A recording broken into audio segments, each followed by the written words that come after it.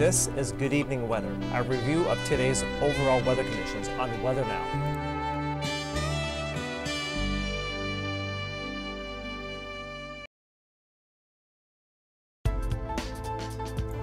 The evening report on Weather Now begins with the Timmins City Hall webcam as well as the Hearst and Moosonee Airport webcams. We'll also display this evening's weather headlines, which includes windy conditions and variable clouds. You'll also find neighborhood observations from this afternoon.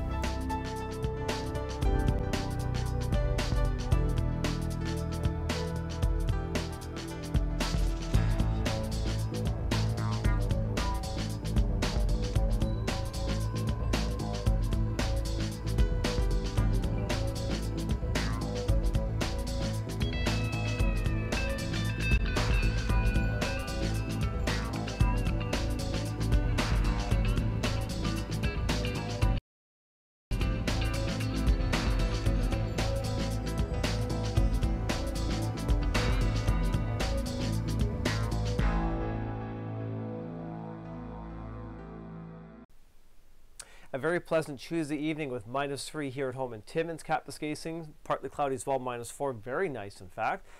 Overcast with clear breaks at Smooth Rock Falls. It gets a little bit cooler between Cap and Cochrane by about 2 degrees. Blanket of cloud with a 6-degree temperature difference between Moosonee and Matheson.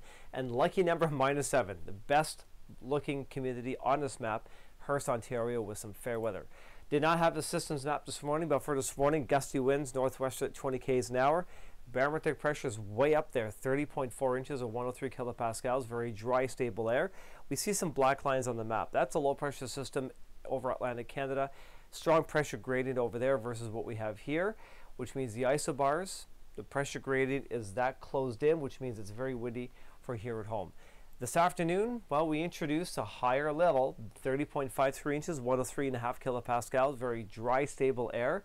Very windy. The wind gusts pick up, 20 gusting 40 plus kilometers an hour, with the peak wind gusts almost at 50 k's an hour for Timmins and Kapuskasing. Low pressure over Lake Superior moves south. It does not affect us too much. Variable clouds. We introduced a little bit more cloud cover. The system out in Atlantic Canada and central Quebec is like a warm front, and the clouds are steering backwards, and that's why we have an extra layer cloud. More overcast for the eastern part of our broadcast region, and it's better weather, as I always say, for the western Trans-Canada. 5 o'clock today. Broken layer clouds at Timmins, 20,000 feet. 3 layers at Kapuskasing. Fair weather at 23,000 feet. It's almost like saying feathers. Broken layer, 26,000 feet. First pilot report, wind shear runway 03 at 3:10 p.m. Wind shear all runways for the dinner hour, and it diminishes after 8 o'clock. But there is a Metroliner that reported moderate turbulence below 4,000 feet or between 4,000 and 5,000 feet, and low-level wind shear below 2,000 feet as well. By the way, cloud cover. Thicker cloud cover off towards the northeast, but as soon as you go towards Kapuskasing Hearst, the sky condition looks a little bit better. By 8 o'clock, the so-called wind shear is pretty much all done. We have a broken layer of clouds. You can see the edge of the cloud cover northeast of the Trans-Canada. It's broken at 26,000 feet for Cap, 22,000 feet for Timmins. Cloudier to the north, a little bit clear towards the west. And finally, the real-time winds. The answer to the winds. High pressure sitting over the prairie provinces with a wonderful strong clockwise wind flow. Low pressure up in northern Hudson Bay with a counterclockwise wind flow steers the winds together from the north. Your weather forecasts are next.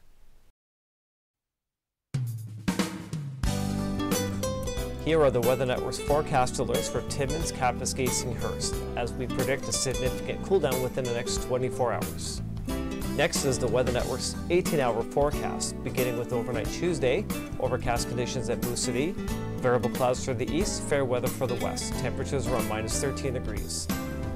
Wednesday morning's temperatures will remain steady, with light flurries beginning at Moosonee, partly cloudy for the east, and fair weather between Timmins and Hearst, clear for Kapuskasing. Our weather for Wednesday afternoon expects flurries to continue for Moosonee with -9 degrees, warmer with -5 with fair weather to clear skies. The Weather Network predicts less than 1 centimeter snow for Moosonee, elsewhere 0 centimeters, and gusty northwest winds will continue between 15 and 30 kilometers per hour.